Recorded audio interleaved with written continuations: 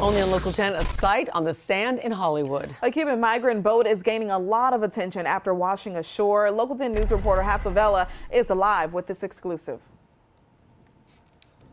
So, Alexis, the migrant boat washed ashore here on Hollywood Beach. And what makes this story really special is not just where it landed, but also who witnessed it all. You can see the tiny raft being removed from Hollywood Beach, but the images of those who saw it up close remain vivid. It was no bigger than 8 feet long, maybe 3 feet wide. Tiny in size, and you can see from the multiple pictures people took, obviously it is homemade. I don't know how it made it, but I'm assuming it made it from Cuba.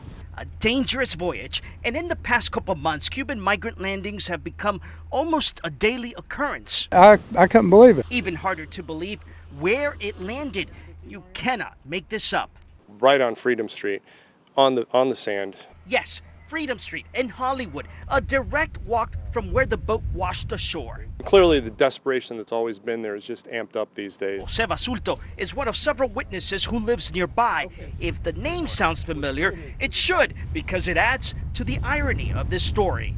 Basulto's father was the face, the leader of Brothers to the Rescue, an organization in the 90s whose sole mission was to rescue Cuban migrants off the Florida Straits, what became known as the Cuban rafter crisis. Today, in 2022, another Cuban migrant crisis unfolds. History repeats itself, and those living on Freedom Street have a front seat to see what's happening.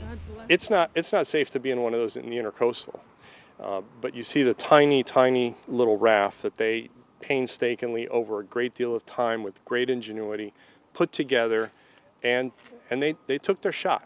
They took their shot to get here.